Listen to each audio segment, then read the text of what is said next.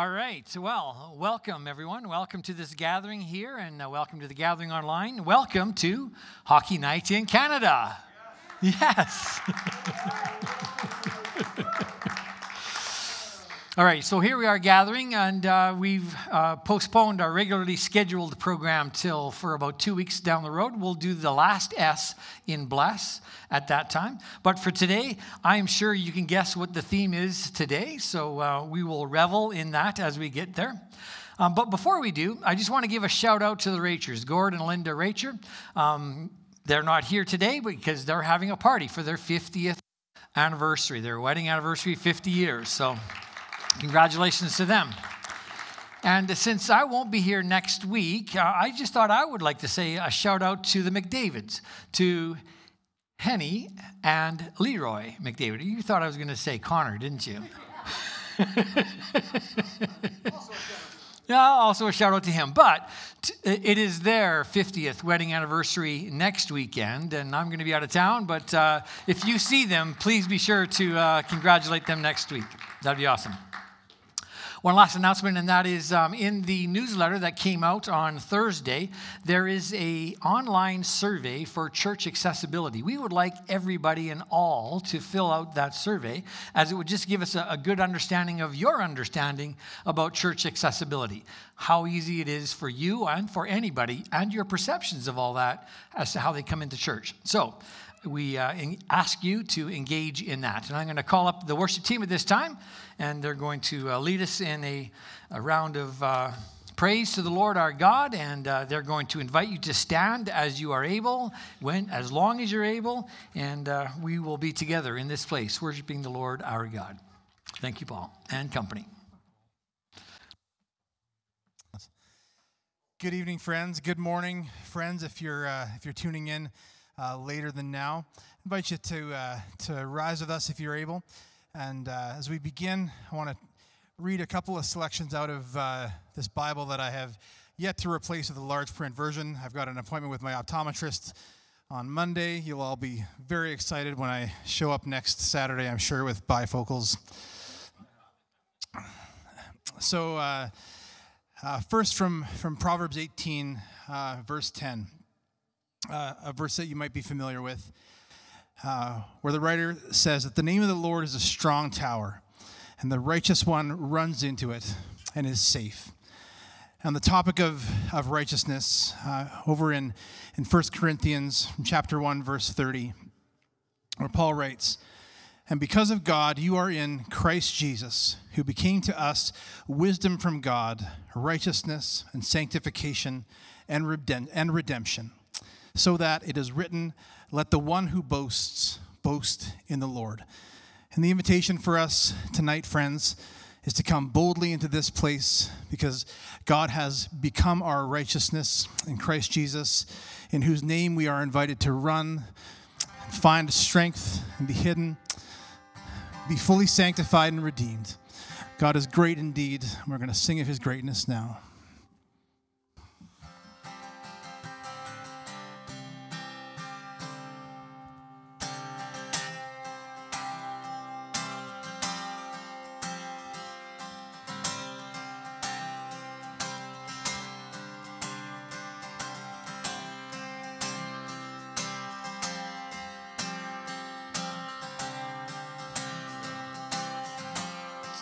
Oh Lord, my God,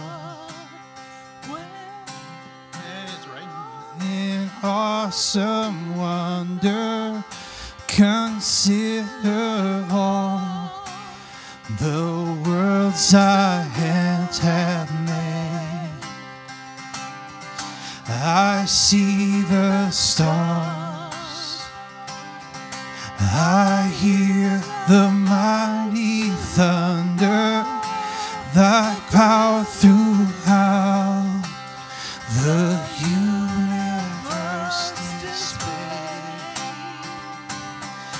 Then sings my soul, my Savior God, to thee. How great thou art, how great thou art. Then my soul, my Savior God, to thee. How great thou art, how great thou art, when through the woods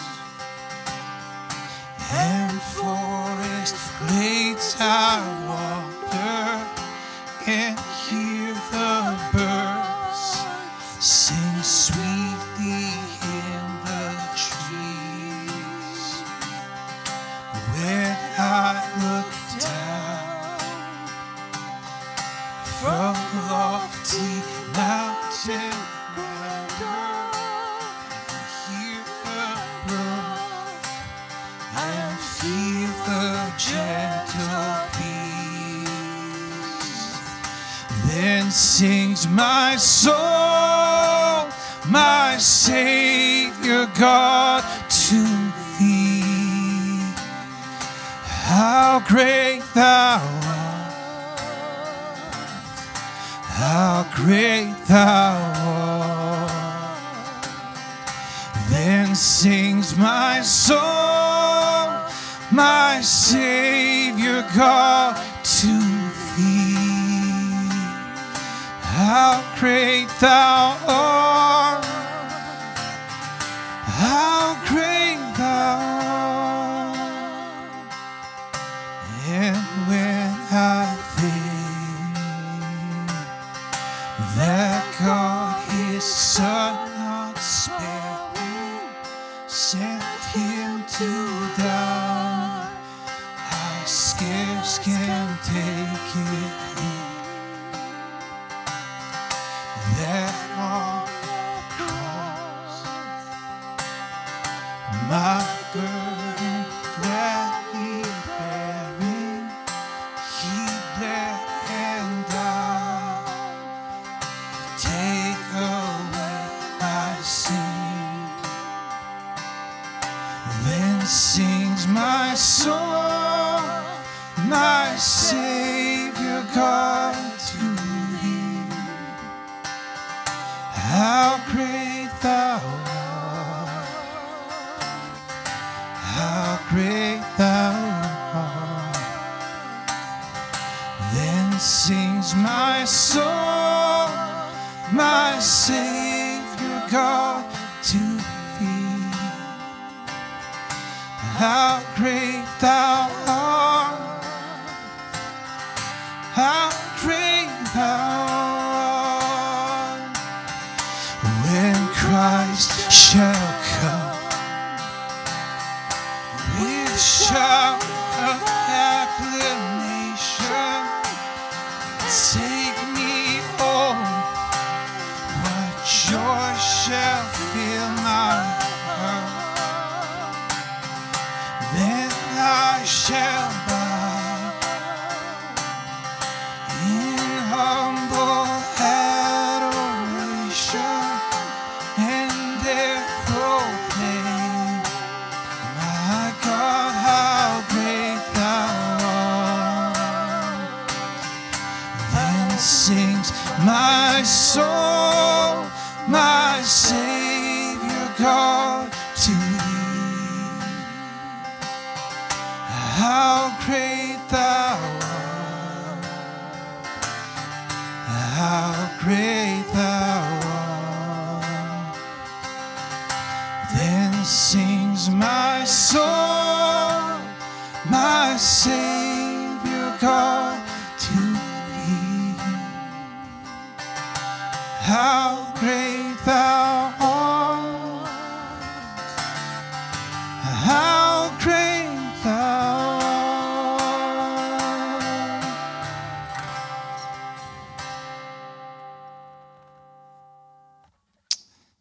God, we sing of your majesty and your wonder. God, we're moved in humility to think that you would adopt us as your children as well.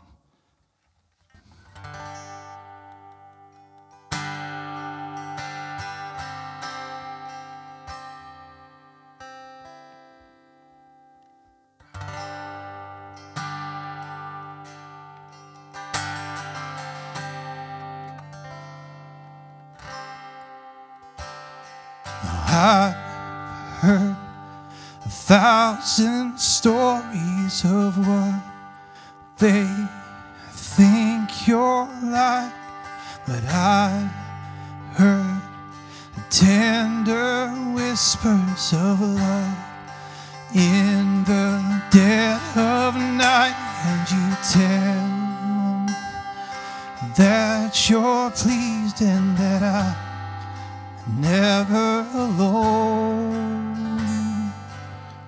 You're a good, good Father. It's who you are.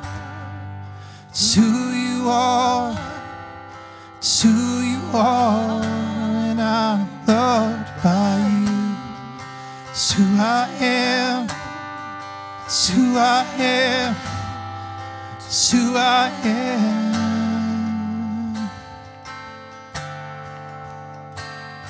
And I see many searching for answers far and wide, but I know we're all searching for answers. Only you provide, and you know just what we need before we say a word. You're a good, good Father. It's who you are. It's who you are. It's who you are, and I'm loved by you. It's who I am. It's who I am.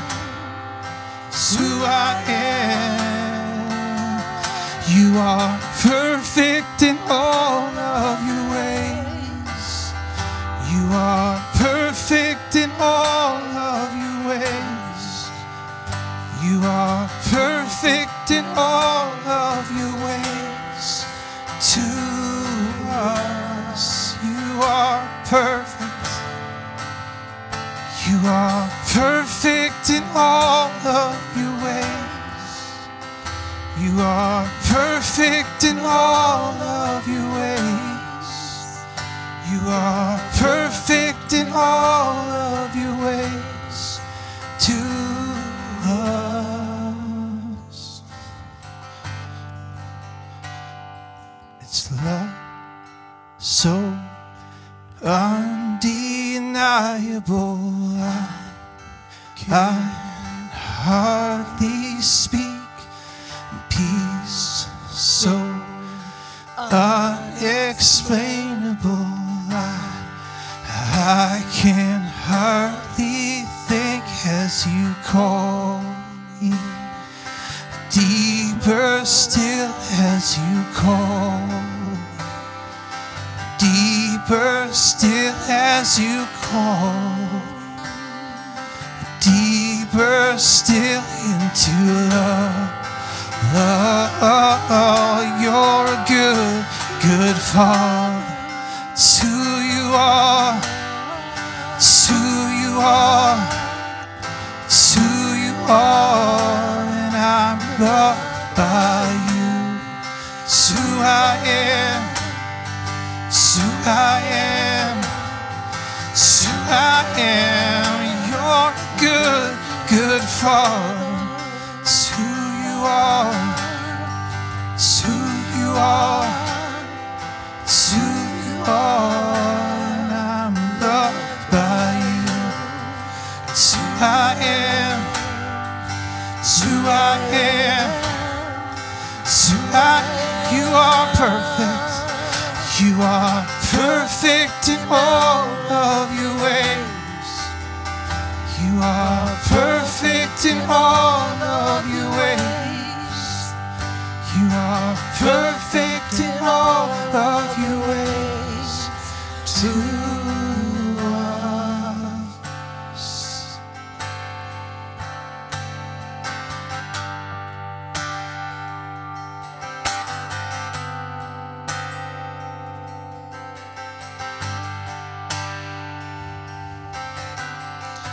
God, we know that our love only exists because you first loved us. just like this conversation this evening. God, you began it. You invited us here. You started this talk that we're going to have, that we're having right now. God, you invited us into this place. Just like the relationship that we have with you, your Holy Spirit invited us in. And God, we could not love you if you didn't love us first. So our love for you, our love for one another even, our love for neighbor, for the world that you've given us to love, God, all of it is evidence of your love for us.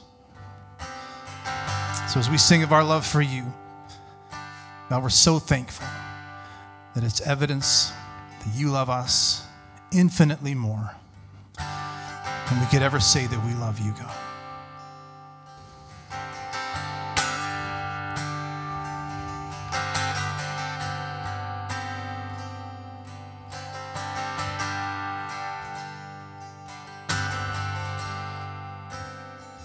I love you, Lord. Oh, your mercy She never fails me. all my days. I've been held in your hands.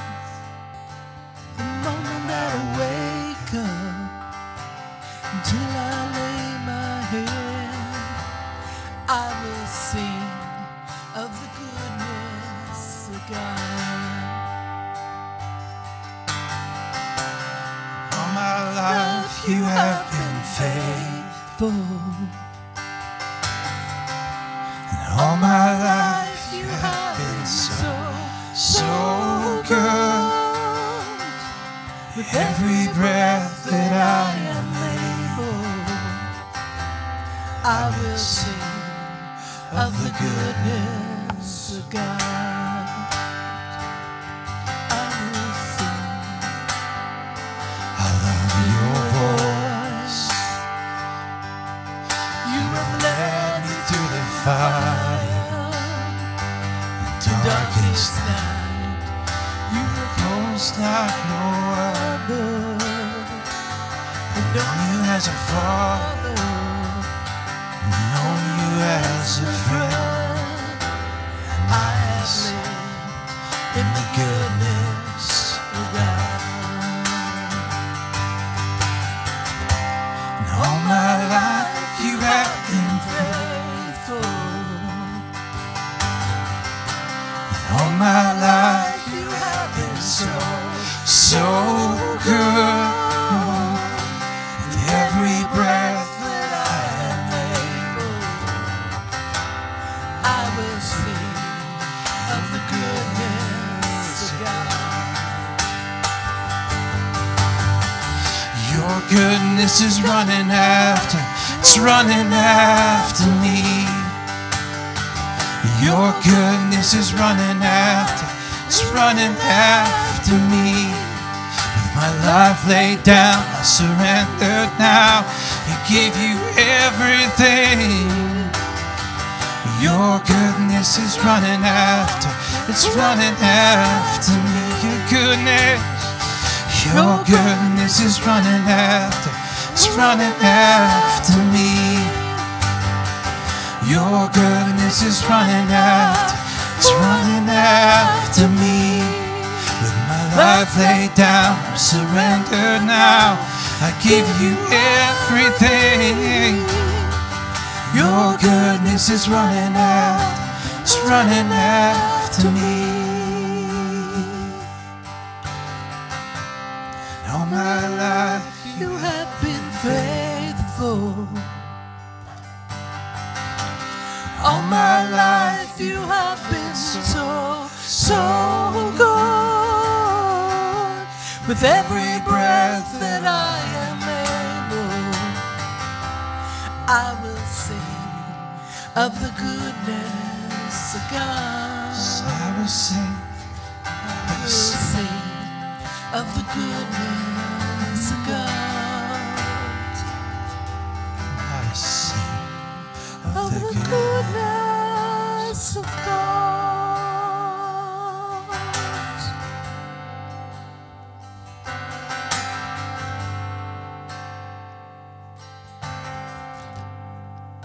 a song joins creation's song. We sing of your goodness and your love for us. May our praise rise to you like incense. May you find it pleasing. May you be lifted high and enthroned. The praises of your people, God. Amen. May be seated, friends.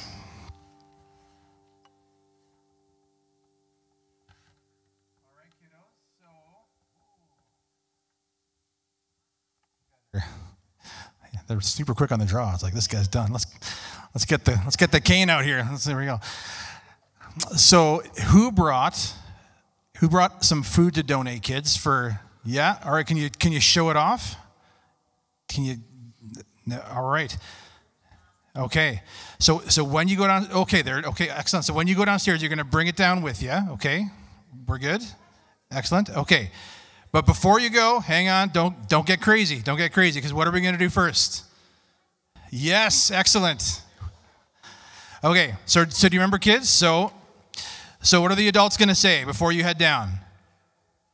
The Lord be with you, and then kids are going to say, and also with you. Excellent. Thanks, big kids, for reminding the little kids. That's excellent. Okay, so adults, you're going to say it with me. Ready? So, the Lord. Okay, and kids. Oh, just amazing. Excellent. Have a great time in mess hall, friends. Take care. Those kids are having fun tonight. How many of you wish you were downstairs with the kids? A few of you. Okay. All right. You're honest. The rest of you are also honest. Agreed. You like the break. All right, here we are. So, I remember going with my brother to his place of worship. The parking lot was full. We parked on one of the side streets. We were walking towards the sanctuary, and we joined the throng of people. Our pace was quick. We wanted to get there before it started. Entering the building, you could feel the air was thick with excitement. Catching up briefly with a few friends in the foyer, we then moved to our seats. The ushers guided us to our seats with ease. The people gathered there were wearing their Sunday best.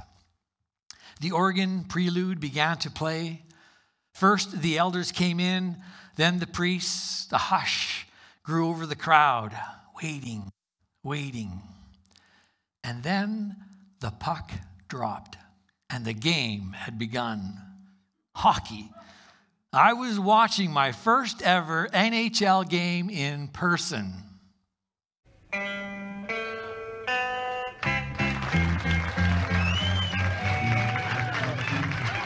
Hello out there, we're on the air. It's hockey night tonight. Tension grows, the whistle blows, and the puck goes down the ice. The goalie jumps and the players bump and the fans all go insane. Someone roars, Bobby scores at the good old hockey game. Oh, the good old hockey game is the best game you can name. And the best game you can name is the good old hockey game. Second period, where players dash with skates aflash. The home team trails behind, but they grab the puck and go bursting up, and they're down across the line. They storm the crease like bumblebees. They travel like a burning flame. We see them slide the puck inside. It's a 1-1 hockey game.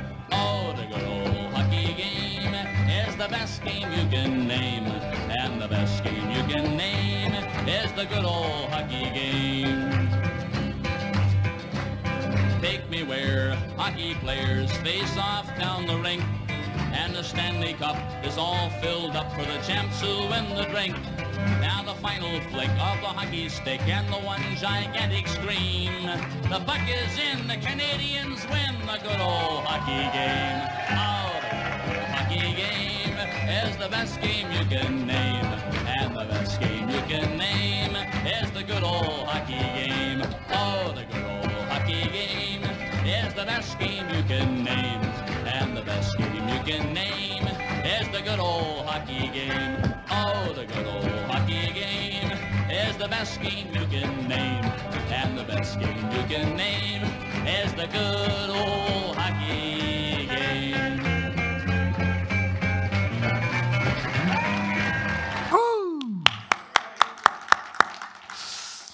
My brother Mike, who took me to the first game, was an avid hockey fan. You might say that he worshiped hockey. I'm sure he was influenced by watching Saturday night hockey. My brother graduated from playing church leagues to playing college hockey. And given a little bit more of a cultural opportunity, I am sure that he would have made it to the big league. But sitting there that evening at my first ever hockey game, my brother explained the hockey game to me. Mike explained the rules, and sensing that I understood them, he began to explain the plays as they happened. And I graduated from watching the puck to watching the players. The year was 1983, and Wayne Gretzky was flying around the ice like a ballerina to her own music. I am forever grateful for my brother introducing me to hockey. My induction into this spectator sport, for me, proved very beneficial for me over the years. But I got to be honest, when I started here earlier, just before that song came on, did you think I was talking about church? Did I have you going? Some? No? All right. You know, come on, place of worship, ushers, organ playing. I mean, there was a lot of clues there that could have said church, but all right. It's my, pardon? Oh, I had you. Wow, but I always knew that I had you. It's my opinion that, and that of many others, hockey is a religion, not only here in Canada, but in so many north of the equator populations. Hockey is a religion, you say? Yes, hockey as a religion. Let me explain. Implicit religion has three definitive characteristics: commitment, all-encompassing focus, and intensive concern with intended effects. Commitment. I am sure that it can be said of all sports, but there is an undeniable strong commitment between followers, hockey fans, and their religion, the sport of hockey. Many fans don't miss watching a home game, and during the regular season, watching a game is a weekly ritual. All-encompassing focus. For many avid fans, hockey is their focus. Their life revolves around hockey and the lens of life that it imparts. As for concerns and outcomes, there's no denying the effect of hockey on a fan's life. Diehard fans can be visibly upset or angry when their team does not win a game. They are down in the mouth. Or when their favorite player gets traded. Also, both affecting the fan's life and perspectives. I remember when Peter Pocklington sold Wayne Gretzky to the LA Kings. The outcry was immense. Even Wayne himself was crying on national television, and the fan base felt betrayed. Beyond these three implicit characteristics of hockey as a religion, there is a longer list of explicit characteristics that solidify the comparison and therefore the parallel. Joseph Price wrote an article about sports as popular religion, and here's what he said. He said that the common characteristics include the worship of a deity, the idea of authority, tradition, beliefs, faithful followers, ritual sites, sacramental elements, and the sense of unity found in community. Now, as I listed these parallels between hockey and religion, I could see some of you nodding your heads in agreement. The very sport itself is the deity to be worshipped, and the stadium is the sanctuary. I remember walking into the Montreal Forum. It felt closed in, really tight, and it was humid in there. But I got a sense that that place was holy. CBC's Hockey Nights in Canada was the virtual means of tuning in to worship. They were well ahead of the virtual church that started up after the pandemic, as we know. The idea of authority, well, I might be stretching it too far, but I think Don Cherry and Ron McLean were our favorite preacher theologians. And when it comes to traditions, how many of you wear your team jersey on game night? Yeah, all right. Very good. Thanks for being honest. How many of you decline to shave during playoffs as a means of demonstrating your loyalty? Not so many. Oh, one girl. No, just kidding. All these traditions and beliefs are practiced not just by fans, but by the players too. Some players are wearing the same socks that they wore in the last winning game. And some players put on their equipment in exactly the same manner so as not to jinx the outcome of their performance. Canada's Hockey Hall of Fame is another place of worship, almost as if religious relics are put on display for the worshipers to remember the rituals and pray to their saints. Speaking of saints, hockey has a myriad of saints, do they not? I'm sure that a name or three has already come to your mind. Do you care to share who that name was? Who came to your mind when I said there's a saint in hockey? Who? Tim Horton. He's immemorialized. Joe Billibo. John. Oh. Guy Lafleur. Anybody else? Gretzky. Gordie Howe. Bob Orr. Mick Jesus. Maurice Rocket Richard. You're giving away your age back there.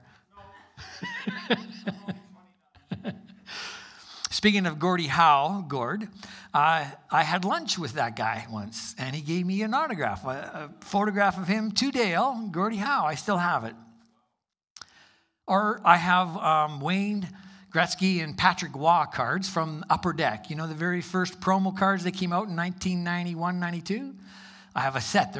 These are embossed in glass. Memorabilia, relics, saints. You're getting the picture. Have you ever noticed the parallel in symbolism between hockey and religion when it comes to the Stanley Cup? The Stanley Cup being the Holy Grail. Drinking from that Stanley Cup after the final game is like drinking from the Holy Grail to give you life itself. How many of you have seen that cup in person? Yep. Have you ever touched it in wonder and in awe? Okay, at the risk that all of you are thinking I'm shaming the religion of hockey, I better stop. Because in fact, I'm not shaming it, I'm just naming it. Hockey can be seen as an implicit religion because of the way that the spectators engage in the sport, which is secular. And if you want to use that word, secular, but it's true. Fans engage in the sport of hockey in a very overt, explicit religious way. And truth be told, allow me to confess, I am jealous of the fan base that hockey has. And I wish that Jesus Christ would have the same, such exuberant, demonstrative bunch of fans. Amen? Amen. Which leads me to thinking about the theology of hockey. If hockey is a religion in that it has diehard followers, then might I suggest that we pay attention to how hockey can illustrate theology. Theology, the study of God, the worldview that we have that places the triune God at the center. By now, you probably all know that I agreed to a wager with my friend and colleague, John Van Sloten, as to the outcome of this Battle of Alberta. The wager? The loser of the battle had to sing to the glory of hockey as portrayed by the winning team. Much like a friendly wager between the mayors of our fine cities, John and I were to engage in similar shaming ways of having to praise the winning team. But more to the point, we are to name the glory of hockey as demonstrated by the winning team.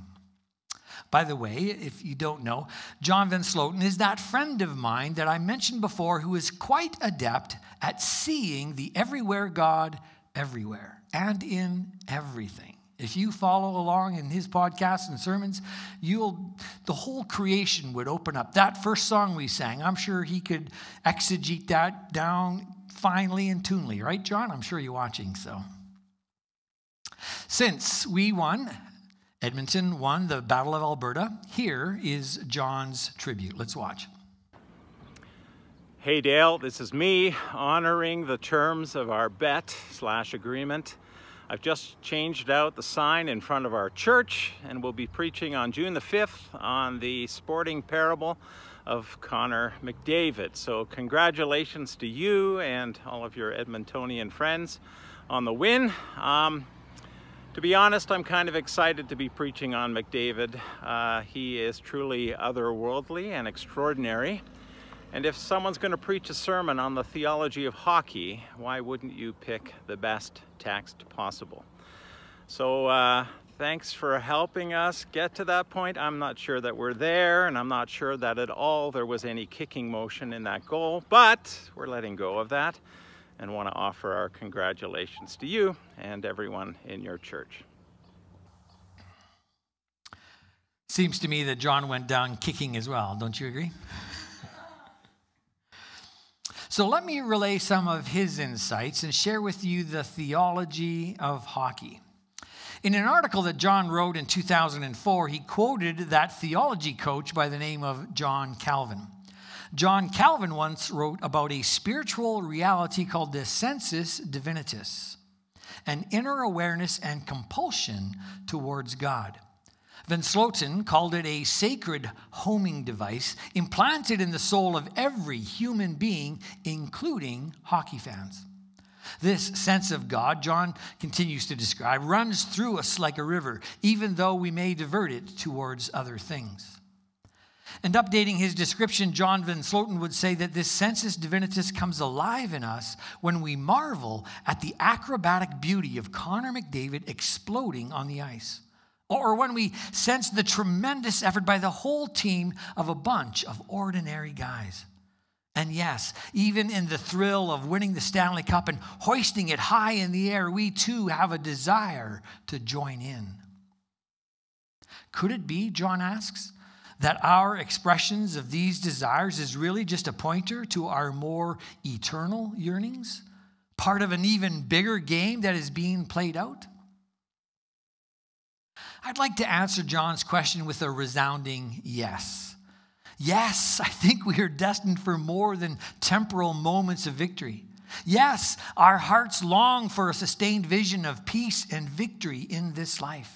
And yes, we want to see the everywhere God everywhere, especially in our lives. And if we can just glimpse it in the feat of hockey being played out, then by golly, it must exist in more fuller forms. Here's how John spoke his yes. He says, maybe we are all just yearning for things to be the way the Maker always meant them to be. Life as this amazing game lived out before and with God. Conceivably, all that is right about the exciting hockey playoff run is indicative of an even greater rightness that we are all meant to know. In essence, stating that hockey acts like an icon through which we can see God. John then goes on to imagine, we are made to experience the elation and deep soul satisfaction of a fifth game victory. Yes? We are made to have heroes who bring us to our feet screaming, yes! We are made to live with a sense of hope and anticipation about the future, with a passion and joie de vivre coursing through our veins. We are made to live in real community where a honking horn is seen as a sign of camaraderie instead of antagonism, where total strangers share high fives as we all share in the pursuit of a common goal. We are made to fully engage in and enjoy this amazing game of life that we are all playing. So hockey, religion or not, can you see God and his design for us in the game of hockey? That's the question. Now, I imagine that John is writing his message about the theology of hockey this coming week, and he's preparing to preach it next Sunday, Pentecost, when the flames from heaven came down. Pun intended. And I imagine that John will go more into detail of how we can see God through hockey. John has an incredible ability to wax poetic on such insights. So here's a few insights that I learned from John. A paraphrase of Psalm 139 would read, "For you, O Lord, created Connor McDavid's most inner being. You knit him together in his mother's womb. Connor's frame was not hidden from God when God made him. All of Connor's days were ordained before Connor was born. And we praise God for how fearfully and wonderfully God created Connor." And so we marvel at how well the knees in Connor work to enable him to explode on the ice. During Game 4, if you were watching it on television, CBC, they tracked him as to how fast he was skating alongside of the boards from one end to the other. 39 kilometers per hour they tracked him at. We marvel at his ability to read the game on the fly, to be trapped by 4 defenders, to get free and then make a great play. We watch in awe as McDavid pulls his teammates along with him as he excels. Connor's magic, causing his team to come together to play well, like a team is designed to play. It is this excellence in Connor McDavid that will raise the bar in how hockey is played, the same way that a prophet challenges a nation to live better. And excitement about this hockey incites the city to rally around their home team and cheer them on to victory. So yes, we can see the everywhere God everywhere, and today, especially through Connor McDavid. And I would like to close on that note of the city. A city that comes together, dropping all pretenses of division that we might have had, all to rally around a common goal. It does not matter your race nor class, your gender or sexuality. It's not your politics or religion or your personality or nationality. All of that is dropped and unseen as the city comes together for their home team. I even heard an announcer say, in essence, exactly that. All divisions in our city were gone as we rallied around the team. That's what I see in hockey as a religion at the core of its theology. A community that comes together, team and city coming together. It's amazing to consider the impact that a hockey team can have on a community. And that is what I see being a Christ follower is all about. I see a community that comes together, rallies around our central belief in a triune God who designed the world for harmony. I see a community of Christ followers with commitment to love God and love neighbors, loving people, we call it here at the river. I see a people with an all-encompassing focus to reach out to the world with love and grace, igniting faith as we go along. And I see our intense concern for intended effects, that we would live into the harmony that God designed for us when he first created us. Such transformed lives that there is no denying that there is a Father in heaven who loves us. Loving people starts with Christ and leads to faith in God, ignited, which creates an environment for lives to be transformed by the Holy Spirit. When all these 3 aspects of community unite, we will live out the theology of the triune God, and this world is a better place. You will feel the excitement. So here's my invitation to you. Come. Come to the unity of community found in being a Christ follower. Put on the home jersey and revel in the beauty of God's design. Come together and celebrate the oneness of Christ that is found within each and every one of us. Come and worship together the one God who is above all and in all and with all. Come and let us drop our pretense of race and class, our gender and sexuality, our politics and our traditions, our personalities and our nationalities. Come, let us be avid fans together for the Lord. Amen.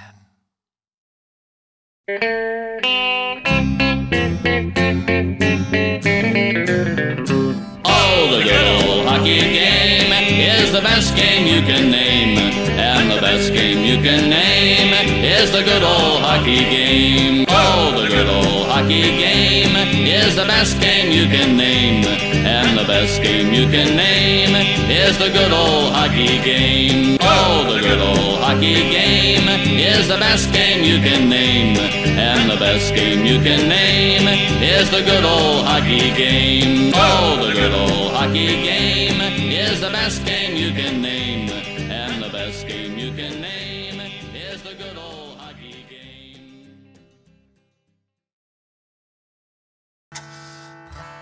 Had to get one in with some good playoff shots. Please don't tell Oilers.com that we have those videos. Well, friends, can we invite you to stand for one last song on this theme of being invited into the family of God. Exactly as we are, celebrate God's goodness.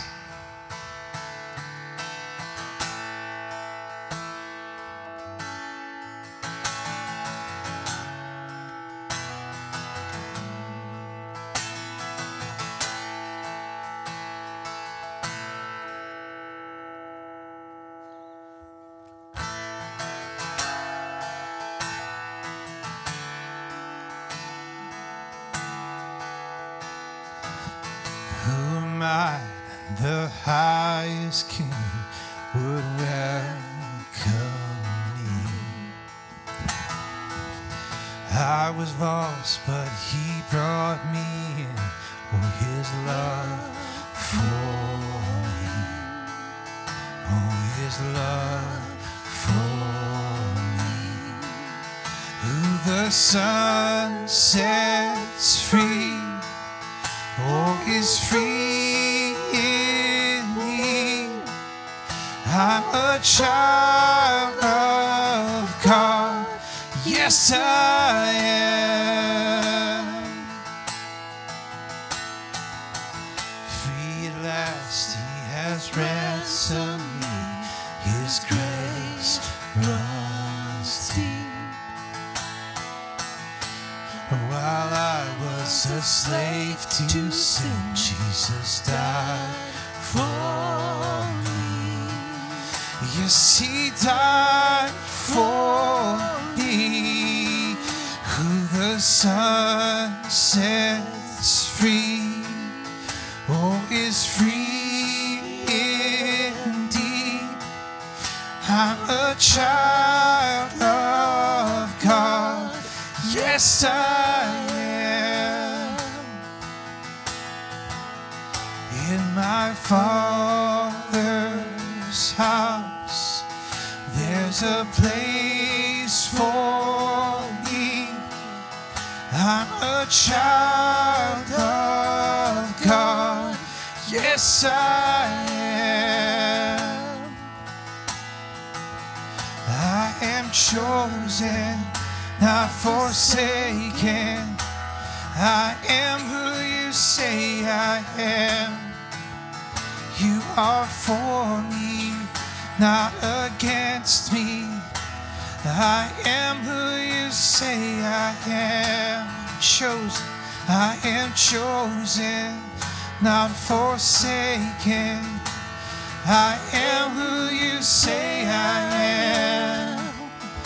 You are for me, not against me. I am who you say I am. Yes, I am. Oh, I am who you say I am. Who the Son sets free, oh, is free indeed. I'm a child of God, yes I am.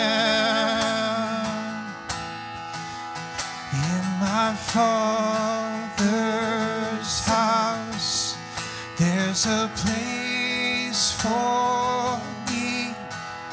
I'm a child of God, yes I am. In my Father's house, in my Father's house, there's there's a place for me.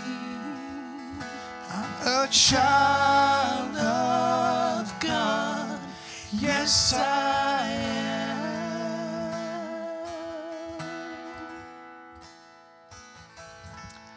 Well, it has been good for us to come together here this day. Thank you for joining us. Thank you for reveling as well in the theology of hockey. I pray that it was a blessing to you, and I pray that you are a blessing to others as you depart from this place. So there's one chant we probably should say before we part, and that is, go Oilers, go. Are you ready? Go Oilers, go. Right on. We wish you well, Oilers.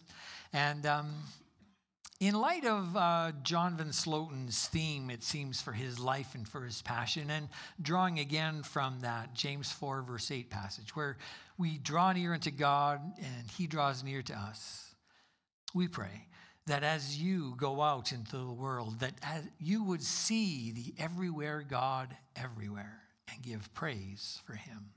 Amen. Go in his name.